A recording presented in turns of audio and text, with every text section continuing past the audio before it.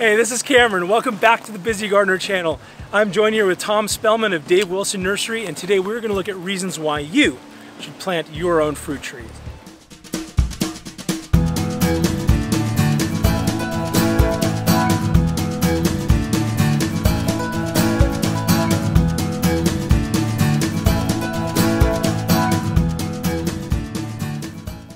Is that even what I'm talking about? Yeah, I think that is what you're talking about. No, you know, it's a subject that has been in debate for decades. And there's a lot of considerations. And probably the first and most important consideration as to why you should grow your own fruit trees is because of the unavailability of good quality market fruit. Mm-hmm. And in all fairness to the commercial fruit growers, they can't ship you a tree-ripe peach. When that piece of fruit is ripe, you can pick it and you take a bite out of it and the juice runs down your chin and it's just delicious, but they can't send that to market. Mm-hmm. So they're going to pick their fruit 2 weeks, 20 days before peak ripeness. And that way they can send it to the store. It's going to be firm, it's going to have shelf life, it's going to be able to be picked up and squeezed by people and still come home and be a decent piece of fruit. But it's not going to be at full sugar and it's not going to be at full flavor. So people have accepted that over the years, that if we're going to go to the market and buy a peach, that's what we're going to get.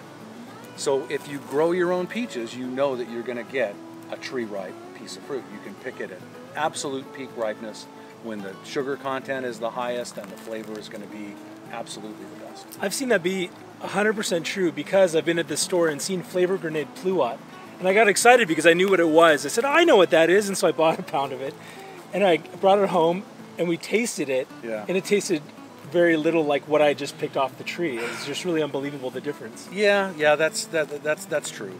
And it wasn't bad, but the one off of my tree was just so much better. Exactly. It just shined. It was, I don't know, just bursting with flavor and life. Exactly. And you know, I know lots and lots of people that don't grow their own fruit and go to the market and they buy fruit at the market and they're perfectly happy with that because that's what they've been raised on. Mm-hmm. That's what they've been eating all their lives. They understand that market fruit, and I try not to give them any of my tree ripened fruit because it would spoil it. and I want the farmers to be successful, and I want them to be able to market their crops. So I don't want to tell a whole lot of people that you can grow better fruit than you can buy. Yeah. But the fact is, the only thing we can do really differently is we have control over it. We know how it's being grown. We know what fertilizers we're using. We know what pesticides, if any, are being used. Is it organic? Is it chemical? So we have control over that, and we can pick it at absolute peak ripeness. So you know, one of the biggest complaints that I've heard over the years is with peaches now being available in our grocery stores in January and February. They're not coming from here. They're coming from the southern hemisphere. It's summer down there in New Zealand and Australia and other areas where they're growing summer fruits in our off season. So it's nice that we can ship them fruit during our summer, their winter, and they can ship us fruit during their summer, our winter. So we can put peaches on the market shelf pretty much 12 months out of the year now. But one of the complaints that people have is they don't know how it's being grown. They don't know what types of fertilizers are being used. They don't know what types of pesticides are being used on it. And more conscientious parents and just health conscious people nowadays want to know. They want to understand that. So growing your own, you have complete control over what you're using, and you have the ability to grow it in any way that works for you.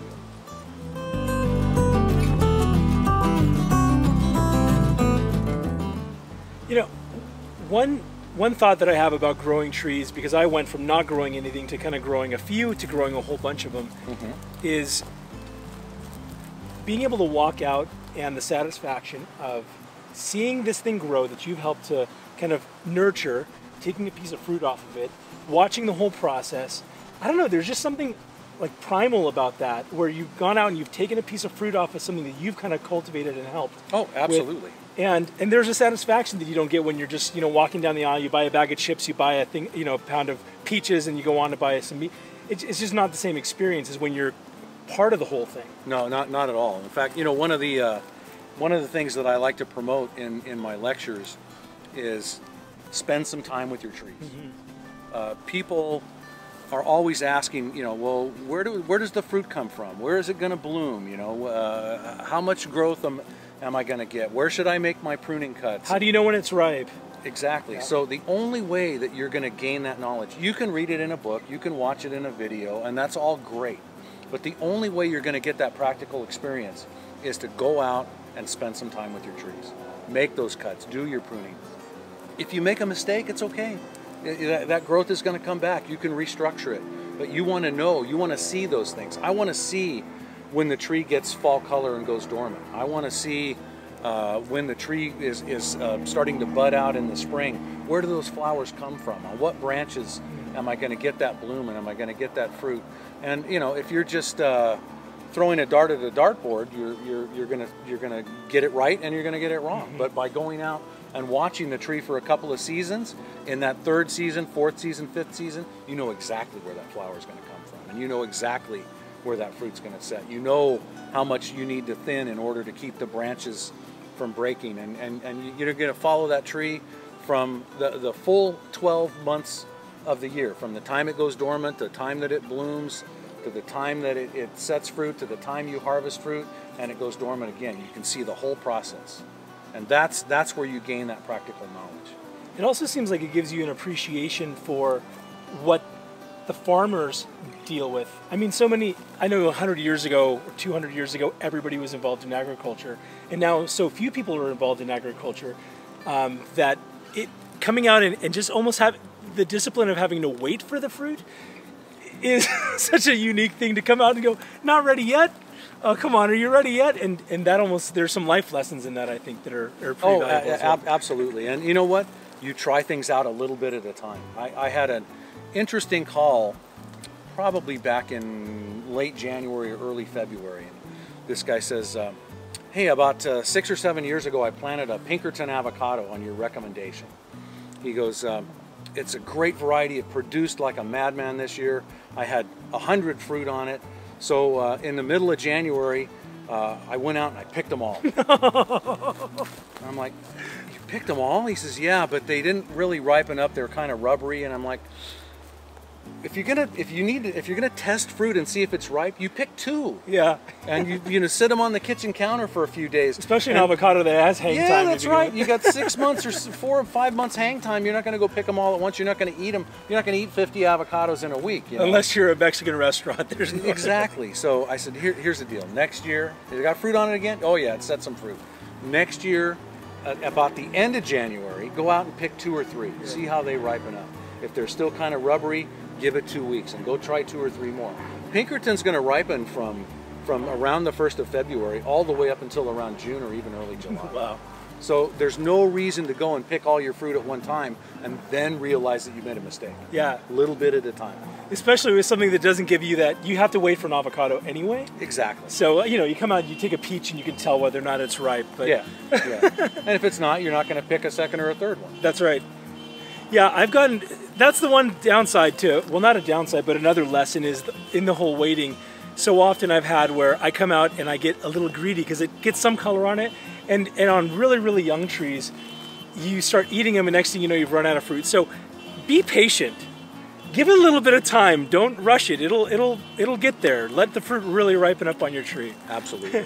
And the nice thing about some of the newer interspecifics, the cherry plums, the plueries, and some of the pluots, the Spice Z nectaplum, things like that, they have a 3, 4, 5 week hang time. Those, my Flavor Grenade pluot's been on there we've been eating them for the last 5 weeks. Absolutely, and there's still plenty more on the tree. Right. So, be patient, a little bit at a time.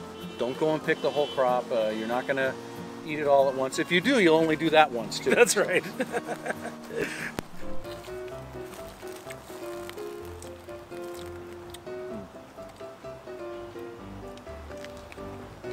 These are refreshing too.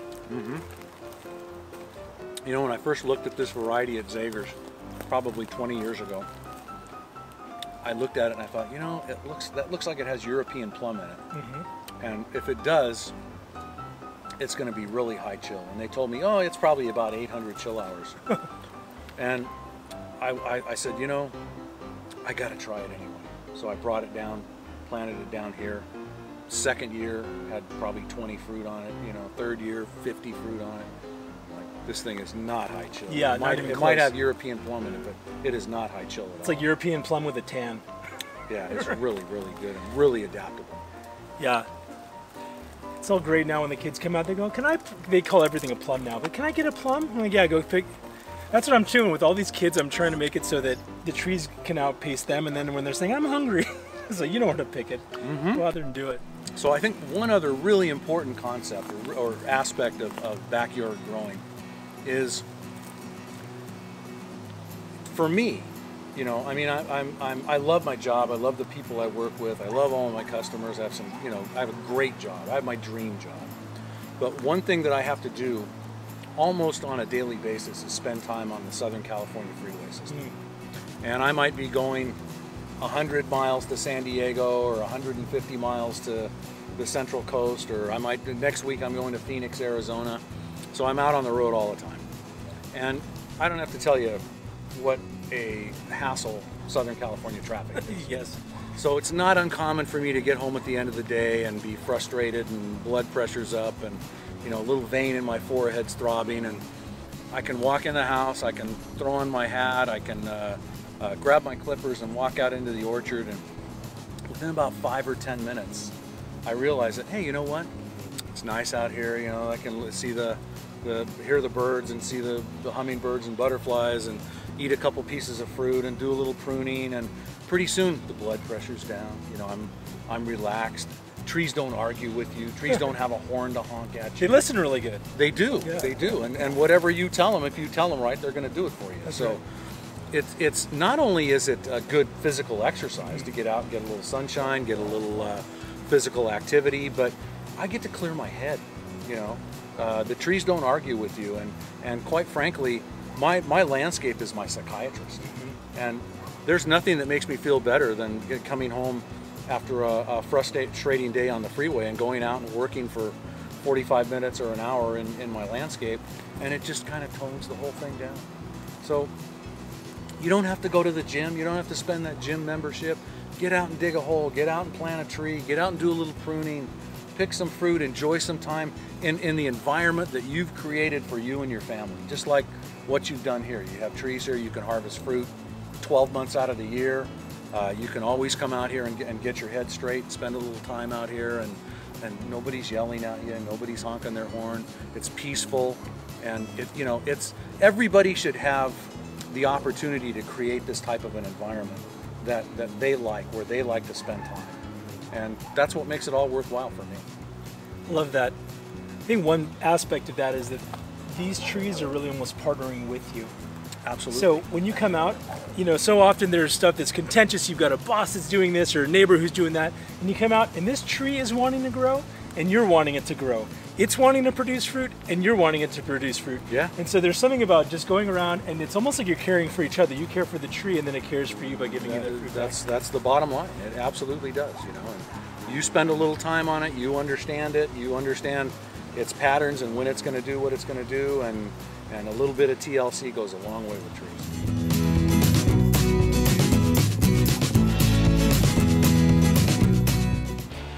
Hey, if you're on the fence about planting a fruit tree, or any kind of tree for that matter, but we think fruit trees are the tops, and so just go do it.